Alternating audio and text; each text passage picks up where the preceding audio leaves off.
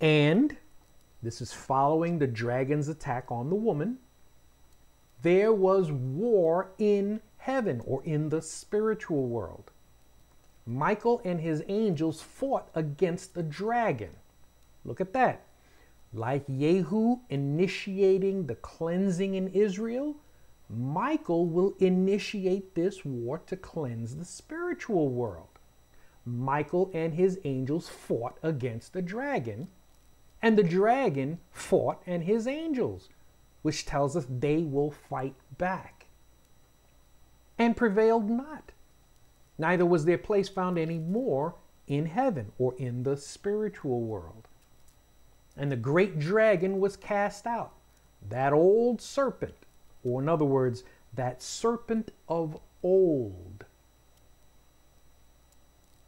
Where do we see a serpent at the dawn of mankind's existence? In the Garden of Eden. So if anybody's wondering now, that serpent that appeared in the tree that deceived Eve, it wasn't a serpent. It was Lucifer appearing in the form of a serpent. So the great dragon was cast out, that old serpent called the devil and Satan, which deceiveth the whole world. He was cast out into the earth. So this is from the spiritual world to the physical world. And his angels, which are corrupt principalities and powers, were cast out with him. So now, contrary to traditional church teaching, Lucifer and the 1/3 deceived angels did not and will not attack God. In fact, these angels are not even angels. They're much higher ranking principalities and powers. And they were not deceived. They were just as corrupt. Or they are not deceived. Let's put it that way. Because they're still in the spiritual world where they were assigned, doing what God assigned them to do until such a day comes that they will be thrown out. Paul identifies these spiritual rebels, because I said they're not angels.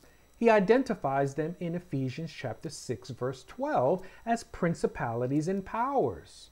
And they're not fallen angels, and they're not demons.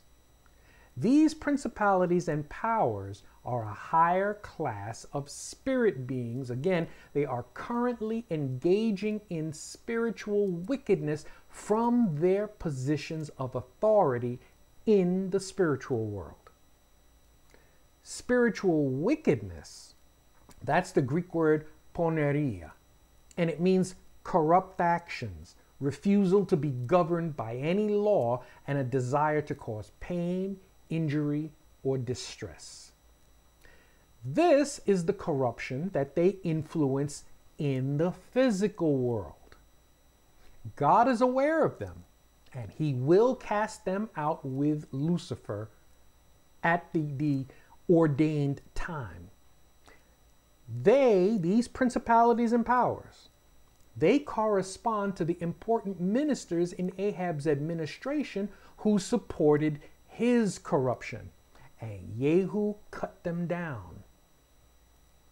In addition, while we're on the topic, nowhere does Scripture indicate that Lucifer was the worship leader in heaven.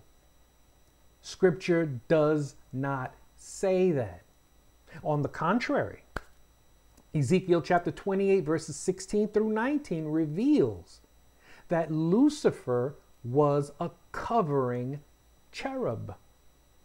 And a cherub is a guardian. And it alludes, Ezekiel chapter 28 alludes to Lucifer originally rebelling against God alone. At that time, Lucifer was not thrown out of the spiritual world to the physical world. He was stripped of his authority as covering cherub. Now, some people may wonder, okay, well, what's a covering cherub?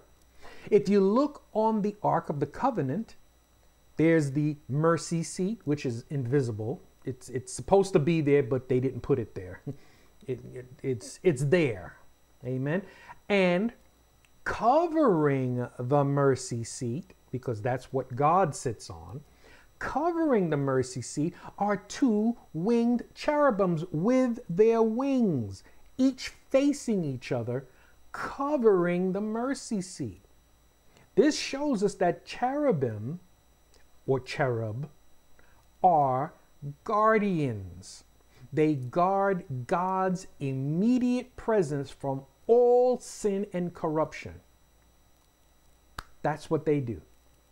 This is the reason why after God told Adam and Eve to leave the Garden of Eden, he placed a cherub with, or maybe it might have been more than one, but he placed a cherub with flaming swords to guard the entrance of the Garden of Eden, lest Adam and Eve go back into the garden and eat from the tree of life and live forever in their fallen condition, forever alienated from God.